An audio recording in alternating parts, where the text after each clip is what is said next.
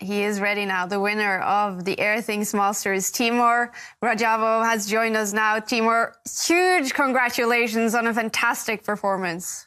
Thank you so much. Thank you so much. Today it was really tough. Yeah. Please take us through your emotions right now. We did see some tears that really moved us. What was those tears about? Yeah, it's just, trying to keep the focus and concentration till the very end, and it takes a lot of emotions as well, to keep this way of calmness that I'm trying to produce, not to show if I'm happy or unhappy about my position.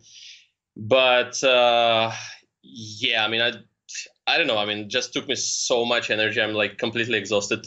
I was trying to take Levon to the blitz part of the match. Honestly, after checking his games of the preliminaries and then the knockout stage, he was playing like almost perfect chess and very close to his highest level, highest performance that he always shows when he's in top form. And some can say I was playing some kind of dry chess, but my point was to win the tournament, not to please anyone, to be honest, because I'm a professional chess player. So yeah, whatever, was it exciting or not, I really don't mind, because I just tried to win the tournament in a way I could. So yeah, I did all of my best. But about the emotions, yeah, sometimes I can get emotional as well. It was really so hard, and I'm so happy about it. And Teimour, first of all, congratulations. We were all so impressed here by your play throughout the whole 9 days. What are your goals for the new year? How are you planning to build on this success?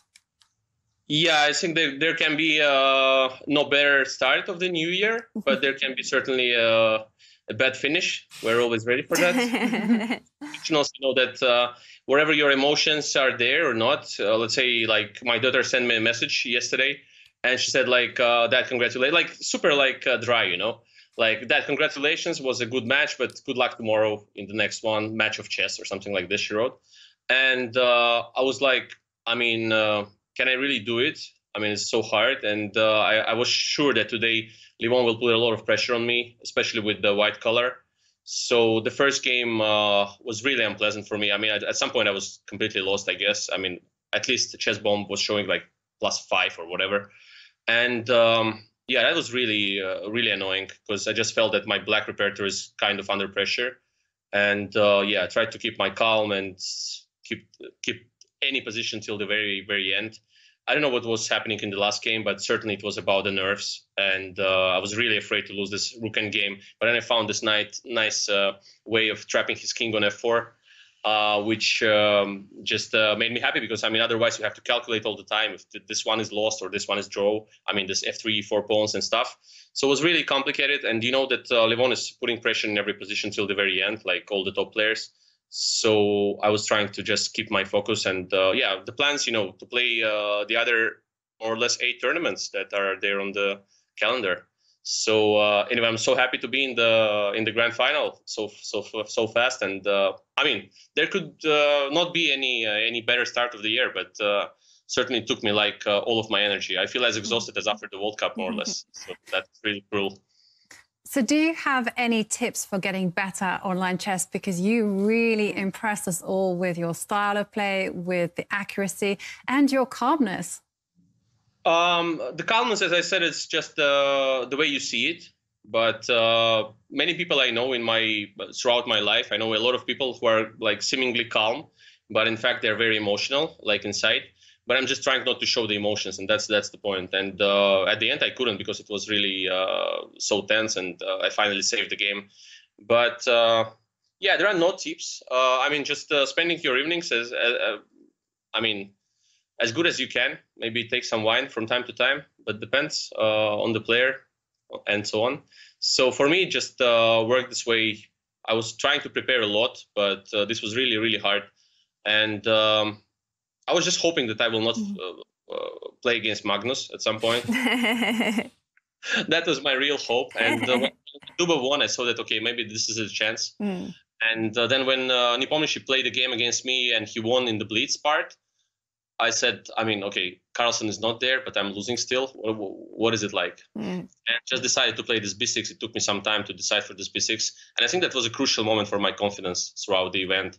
Later on, somehow I just felt Like I was given a second chance or something like that. So before the second Blitz game against Nepomniachtchi, I saw timeout, knocked out. So that was really kind of I don't know if you believe in science or energy and so on, but this was kind of sign that I have to fight till the very, very end. And we did see your emotions when you realized here, Teimour, that you were the winner of the Airthings Masters. And we know some years ago you retired from chess. You made a great comeback, winning the World Cup in 2019. And now this, how do you feel about the place you're in your career right now? No, Kaya, I didn't retire, but it seemed for everyone that I was kind of retired. But the point is that I just stopped playing. I mean, I was training a lot. Like I was with Chuchilov, and also today I was consulting him about the openings, the choices I should make. But I mean, at the time I didn't retire.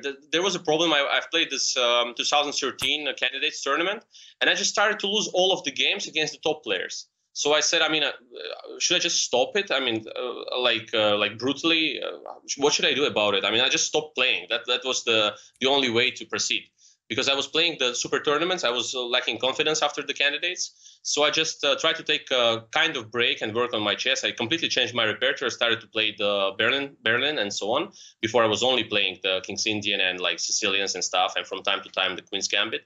So Chuchilov said, I mean, this is not the way. You have to be a trendy professional chess player. And I've just changed my style and tried to play in some official events. That was the case. So, yeah, I don't know. The World Cup really came as a surprise for me, because I was really fighting hard there. But once I met against Maxime and Ding Lijen, I was not sure I'm going to make it. But with Maxime, I don't know, probably David remembers, or maybe Jovanka remembers. I think they're looking more closely to the. I mean, they were following that event more closely. Kaya, I'm not sure you were following this. I follow all your games, Teimour. Of course I do. I'm not sure you were following this. But there, I mean, I catched him on the preparation, and that was very important. And I won the match somehow against Ding Lijen, which was also surprising. And then. I mean, it brought my confidence on a higher level, of course, because, I mean, before that, for many, many years, like since 2013 and 14, I was not able to really perform on what I was supposed to be kind of player on the top level. And I was just performing much lower than I would expect, and others would expect probably.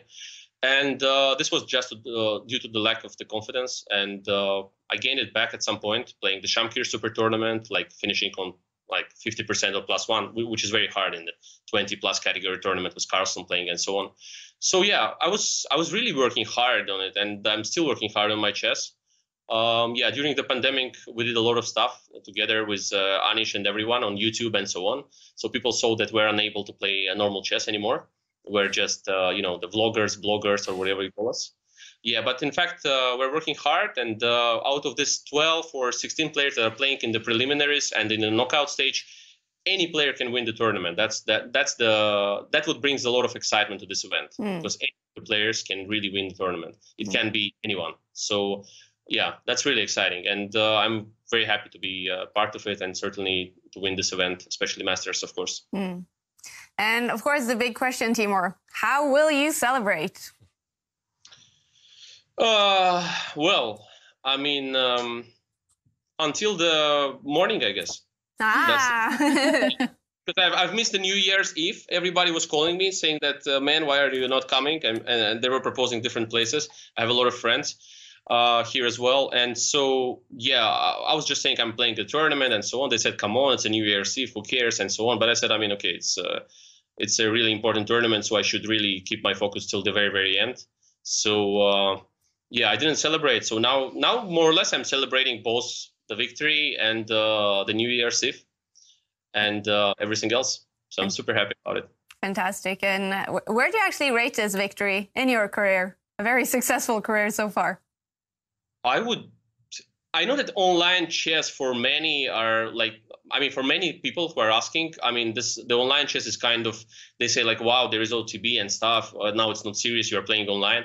But if you see the videos, take through all of the moments throughout the tournament, you can see that these players are really super focused. And all of them are super competitive. They want to win. And clearly they want to beat each other, especially the top players against, when playing, I don't know, Aronian, Carlsen, Dubov, other players. in the circuit. Certainly, they want to beat each other, and this is the thing. I mean, they take it very seriously, and we take most of our games very seriously. But sometimes, of course, there are some kind of, I don't know, backhouse chess or something. We don't take it seriously. But this kind of professional classical chess that, I mean, you are playing, I mean, the classical way, not 960 or something. So everyone is very serious about it, and you could see Ronian today and me and any other player. Like there is one other super exciting match, Dubov against Maxim Vachilegraf as well. I mean, they're playing for the third place, but can you tell that they're playing for the third? They're like playing for the world crown, more or less. Exactly, yeah. Yeah, and it's so exciting. I was unable yesterday to focus myself on my matches because, I mean, on my games, and I was just following their games. They were so exciting. I mean, this night four of Dubov and all that stuff. Yeah, so everybody takes it super seriously. I mean, this is the case because we're all professionals there, and whatever our emotions, New Year's Eve and so on, we have to perform just like, you know, the medical workers, surgeons, I don't know, whatever. Yeah, just the professional that have to perform on the, I mean, on the highest level they can really achieve. So in this case, I think I've really played. I mean, today first game was really bad, seriously bad, and I don't know if I would lose it. I mean, would I be able to come back somehow? But yeah, I was really happy that I saved it, and it seemed that I'm on the verge of losing, and it proved to be after I checked the computer's analysis, of course. Yeah, so I'm very happy that the luck was on my side as well. This is super important in this event with the super players, like top players. Without the luck, you're just unable to win the tournament. Maybe Magnus can, but others can't. Yeah, can assure. Well, Teimour, we are so happy for you. Big congratulations again on a huge win. And we'll see you again in the next tournament. Thank you so much. Thank you. Big congratulations. Yeah.